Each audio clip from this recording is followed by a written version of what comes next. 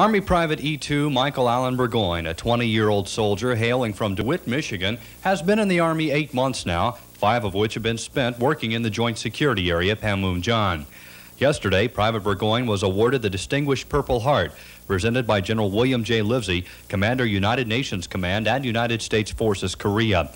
Private Burgoyne is the first to receive the Purple Heart for actions in the Joint Security Area, and after the ceremony, he related the incident to reporters.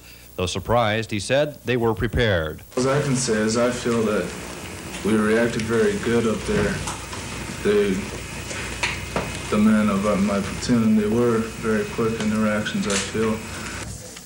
Private Burgoyne took a rifle slug in the jaw on the left side of his face that passed through the other side, taking a bone chip with it.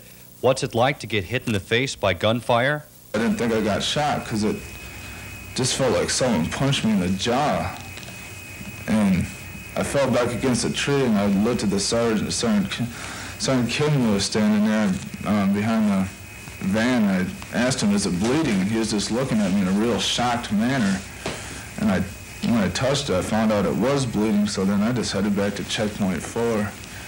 After the presentation of the Purple Heart, General Livsey said the courage of Private Burgoyne and all American soldiers is amazing. You fellows never cease to amaze me. Your valor and courage always cause me the deepest kind of respect and admiration for the American soldiers. One more time, you prove one more time just what the American soldiers can do. Private Burgoyne will spend about another week in the hospital recovering from his wound. After that, his plans are unknown. His first priority, though, after receiving his Purple Heart, was another call home to Mom in Michigan to let her know her son Michael is okay.